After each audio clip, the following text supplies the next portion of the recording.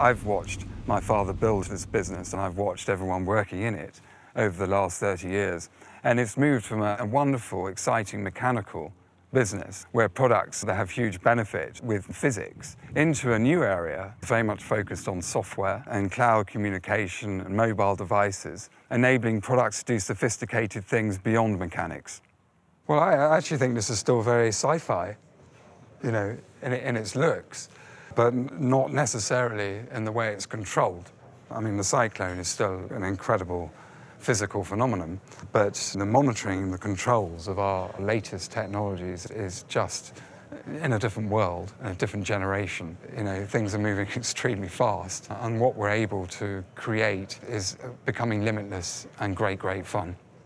10 years ago, there was probably about 50 pure software developers. We're now at about 650 globally. Software used to be around controlling low-level devices, but now it's absolutely critical in every single function we do. So we really talk about embedded software, which is all the software that goes on the product itself. We've got app developers, we've got cloud developers, and then we have these layers of software that lives on the product. We renovated this airport and these hangars for top secret, cutting-edge sort of future projects and technologies that we're working on for Dyson, which really might sort of carve the way to 2030. And we used to have a sort of 5-year outlook, but we're very focused on a 15-year outlook now. And here it's, you know, it's like Fort Knox. I'm allowing you in today because I'm watching you like a hawk.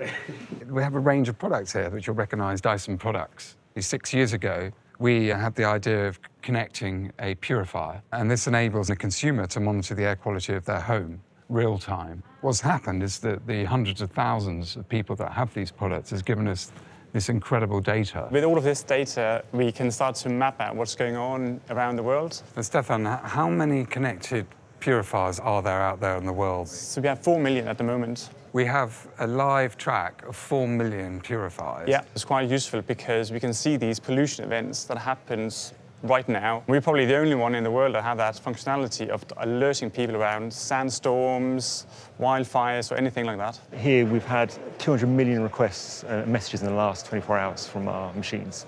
200 million? In the last 24 hours. So that gives you an idea of the kind of scale we're operating at. So 200 million interactions? Yes, these are machines sending us information Right. and data points. With the Dyson Zone, we're very, very focused on people's health. And this is connected too, and it's critical that it's connected so the consumer can also see how they're protecting themselves by wearing this device. All we had to do when we launched our first vacuum cleaner back in the early 1990s is turn the motor on.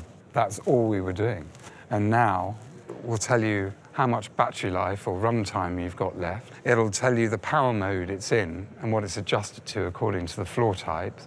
It'll tell you when you need to wash your filter. And it will also tell you exactly what dust particles you've picked up and how many you've picked up as you're vacuuming.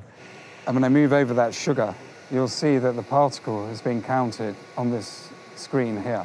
All of this has been enabled by a myriad of sensors embedded into the product. The sensing allows us to get a greater performance out of the product to create maximum efficiency and take that control, in a way, out of the consumer's hands. This is probably one of the best examples of the huge advantage for the consumer and the huge advantage to us, that the consumer no longer has to walk around their home vacuuming. The product will do it for them, and we can improve the product and its performance after they've bought it.